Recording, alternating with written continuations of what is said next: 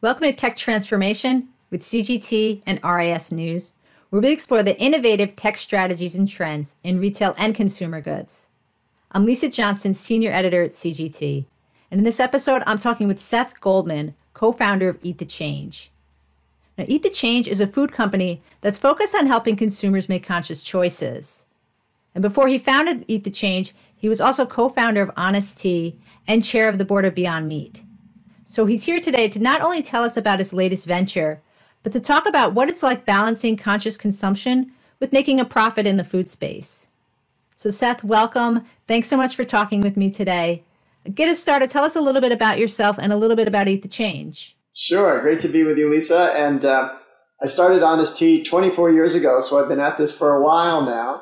And while we've seen some success in terms of the businesses and the brands, there's a lot of work still to do around the impact and the transformation that needs to happen in our food system. So I'm still very much in the trenches. And just last week, I was in a 10 by 10 booth over at California at Natural Product Expo. So starting from scratch again, but trying to build a new enterprise to help consumers really opt for planet-friendly choices. And the one other aspect of work I'm involved in is I'm also co-founder of PLNT Burger, which is a chain of 10 restaurants, plant-based restaurants focused in the Northeast right now.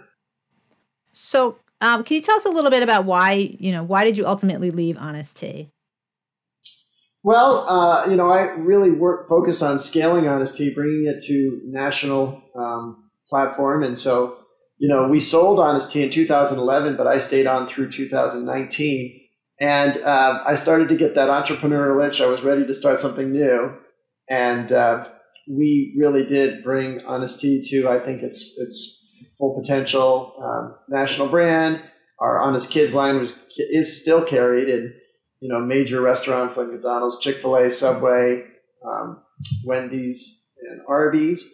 And then we also had launched internationally. So a lot of the goals that I had really came to fruition, and I was ready to get back in the trenches and build something new. So in that theme of being back in the trenches, what is it like being back in a more entrepreneurial role? Yeah, well, it is. People say, well, you've been doing this a while, you should have more confidence, and I do, but there's still something frightening about it, right? By definition, when you're doing something that hasn't been done, you should feel a little nervous, scared, and a little bit of worry, and to lose a little sleep or a lot of sleep. And so, but I really enjoy that. I know that may sound masochistic, but it's really that fun feeling of adventure and challenge. And I think one of the things that's really characterized all the brands I've been part of is a challenger mindset, and this idea that you're going up against, sometimes if you're going up against changing consumer behavior or you're going up against much larger competitors. But that challenger mindset is really fundamental to all the things I do. And it's not hard to have a challenger mindset when you are a startup.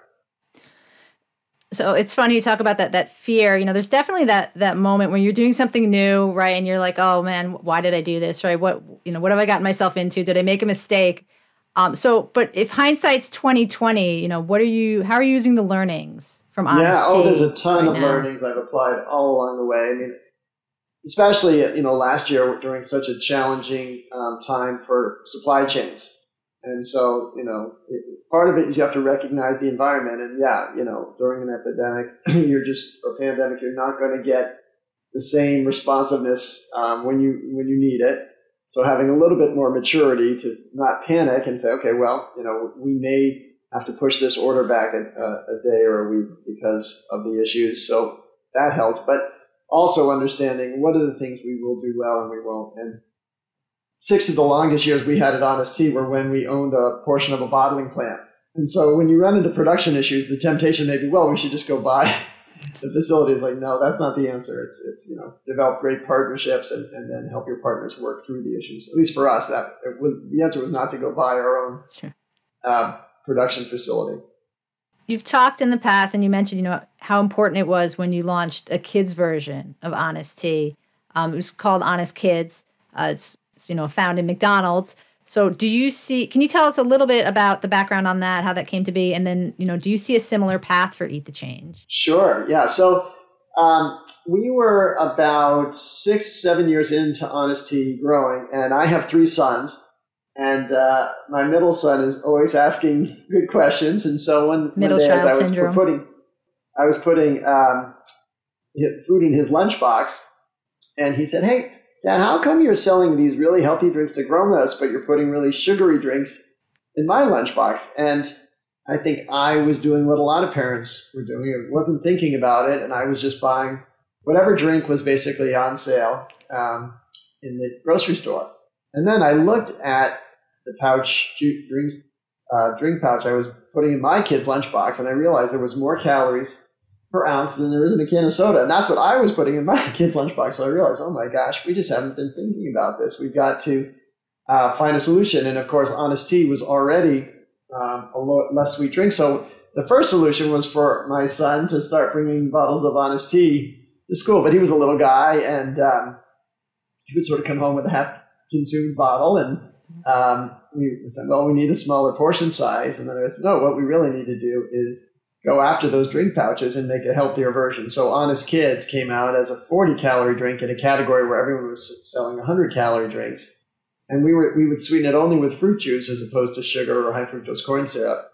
And so Honest Kids really grabbed a significant market share and in a way kind of reset the shelves. We saw all of the competitors, and this is very much true today. If you go to the beverage shelf for kids drinks, you'll see that the average calorie profile is maybe not even 80, it may be 60, and that there is a lot less calories and sugar in those drinks. And so we knew for Eat the Change right away that when we launched this business, our first product line was a snack for adults. It was a mushroom snack. We weren't going to try to sell that to kids.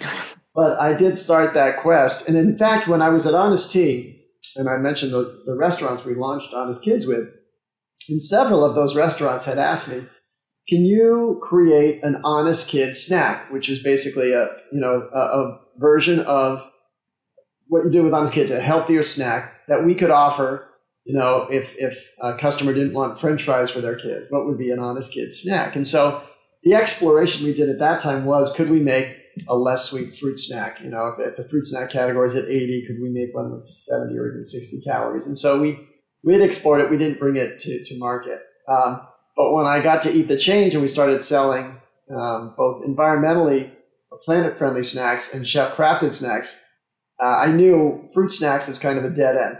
Mostly because there's no fruit in them. They're called fruit snacks, but they're really, they're maybe sweetened with fruit juice. But usually the first ingredient is either tapioca syrup or high fructose corn syrup. It's one of the worst or most inaccurately named products out there. And so instead of leaning into fruit snacks, I said, well, what if we could change the dynamic on that shelf? And my partner, Spike Mendelson, who's my co-founder and a brilliant chef, started playing around in the kitchen. And the first direction he went was to explore a carrot chip. Could we make a carrot version of a potato chip? And we couldn't quite get the right crispness or the right cost structure. So then he moved in a different direction. We had a bunch of carrots that had gotten delivered to the office, and we have a no food waste policy in the office. So he's like, well, I could make soup. I said, yeah, but that's not going to really be I don't see that being lunch snack. Yeah. So then he tried taking the carrots and putting them in the same marinade we used to make our mushroom jerky. And while the taste was a little off, it did create an interesting texture. And I said, but that texture is interesting because in a lot of ways, that's the same texture as a fruit chew. And then we played around a bit more and we realized if we soaked the carrots in apple juice, we could break down the cell walls a bit, make them chewy, and then impart some flavor to them as well. And so we've just launched this product line. I can show you actually a box of it here called Perfect. Cosmic Carrot Chews. And it is a organic kid snack that is nutrient dense. It is a full serving of carrots per pouch. So we're really excited to bring that to market. And so far gotten a great response to it. What's been the feedback so far? So far, the response has been great. We were just out at Expo West in Anaheim, and buyers hadn't seen anything like it. There really is not a vegetable-based snack for kids. And of course, when you can make it nutrient-dense, that's just a really compelling proposition, not to mention organic. And then from an environmental perspective, carrots are one of the most water efficient crops there are. So we're really excited about, the fact that it has a low environmental footprint, small environmental footprint. And then even from a nutrition perspective, so of course carrots are nutrient dense, a lot of vitamin A and beta carotene.